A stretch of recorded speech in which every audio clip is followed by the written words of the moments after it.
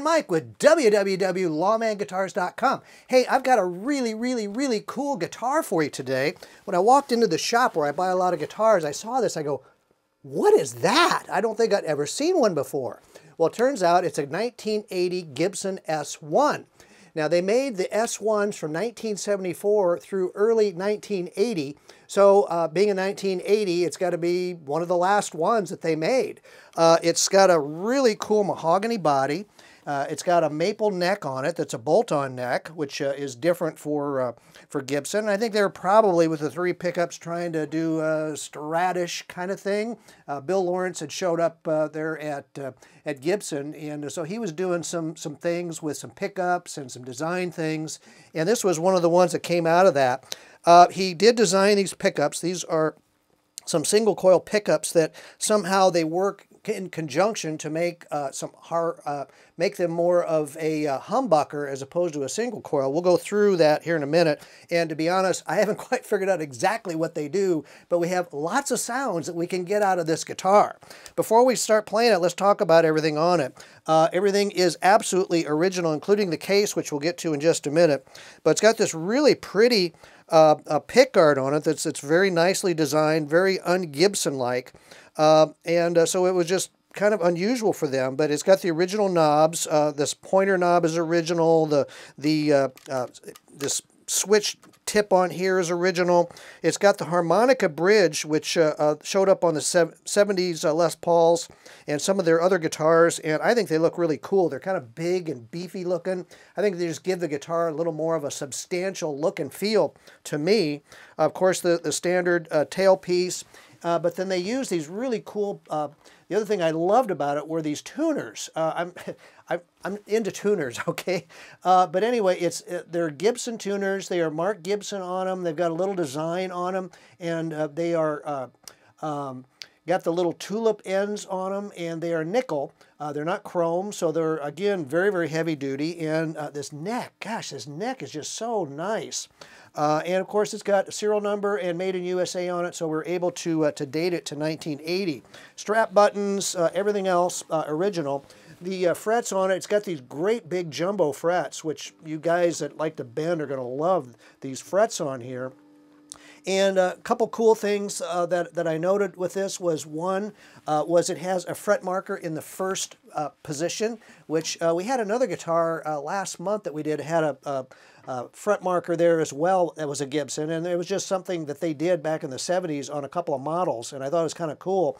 But the other thing was that that we made note of was the maple neck on this one. Now, most of these had rosewood necks on them. This one had maple, which gives it, again, a very distinctive look. Even if you're used to seeing S1s, you don't usually see maple boards on them. They're just kind of unusual in that fact. Most of them you see are rosewood, and I don't know if they were ordered that way or if they just made a few of them. Whatever, this one has a maple board on it, which is very neat looking with this mahogany body. It weighs 8 pounds, so it's not a heavy, less polished kind of guitar that back in the 70s it would have weighed like, 12 pounds. So it's going to be a lot less than your standard Les Paul. It's got a standard Gibson 24.5-inch scale neck, and the nut is 1 5/8 inches. So it's going to feel really good in your hand, and for me, I love it. It's just a great guitar to play.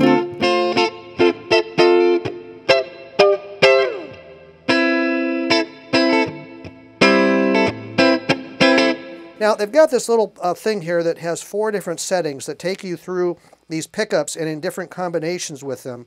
And then it's also got this switch. And like I said, I'm just not exactly sure what's going on, but when you throw the switch in that position, it almost becomes even more single coilish. So I'm wondering if maybe it's combining with some of these other pickups in this pickup, in this position. So it could be the front and the middle maybe, and then it just is all by itself.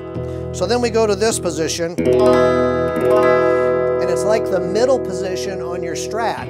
It's a little out of phase, and then again, a different sound. This is only a 2-way throw, down and up. Then we go to this next position, and that's very front and middle. middle sounding like your Strats. And then it just is all by itself. So then we go to this position, and it's like the middle position on your Strat. It's a little out of phase, and then again, a different sound. This is only a 2-way throw, down and up. Then we go to this next position, and that's very front and middle sounding like your Strats. out of phase. And I think this one, as I recall, is all three pickups together. Well, that's a cool sound.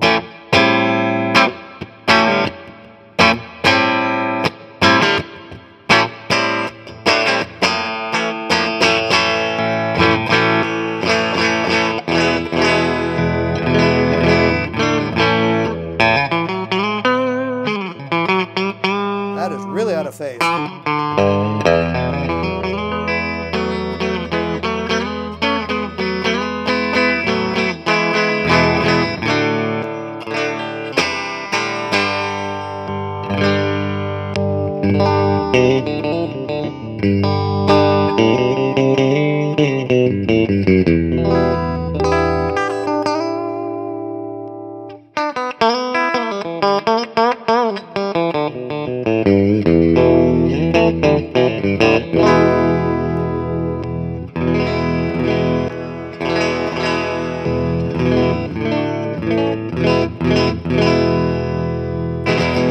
Wow.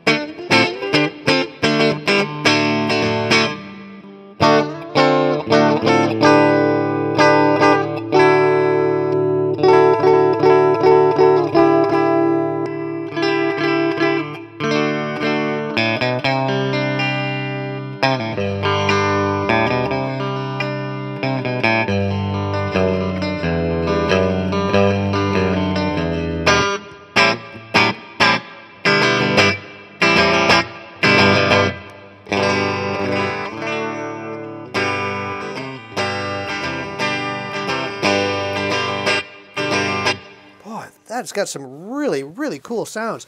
And I'll tell you what, the guitar is absolutely beautiful. You know, no real bad dings or bangs or anything like that at all on it. It's got a few things, marks on the neck, as I recall. Can't even see them now, but it's just a beautiful, beautiful guitar. Very substantial feeling, cool sounds, and we have the original case. As we all know, the Chain Saw cases back in the 70s were very, very cool. And this one is in immaculate shape. A lot of these Chain Saw cases, the reason I don't particularly like them is because usually the interiors are just toast. This one is not. It is absolutely beautiful. The plush is still extra plushy. Your latches, which sometimes these latches, I think they got better the longer they made these Chain Saw cases. Some of the early ones, the latches just broke. The latches work perfectly. It's got your accessory box lid is on here, and it says Gibson on it. It says Gibson on the front, so there's no doubt about this case that it goes with that guitar. So you know what? It's a really cool outfit. You get this really cool 1980 Gibson S-1, and you get this really cool original Chain Saw case from Gibson. Very rare guitar. You know, they just didn't make a lot of them. And you know, if you got your Les Pauls, you're looking for something different, this might fill the bill. Bill Lawrence designed pickups. I mean, you know, that's pretty cool in itself. So, hey, I appreciate you watching my demo today. And why don't you go to www.lawmanguitars.com and check out some of our other guitars. But as long as you're there in my YouTube page, why don't you hit subscribe? You could be one of my subscribers, which means every week you're going to see a new cool guitar from Lawman.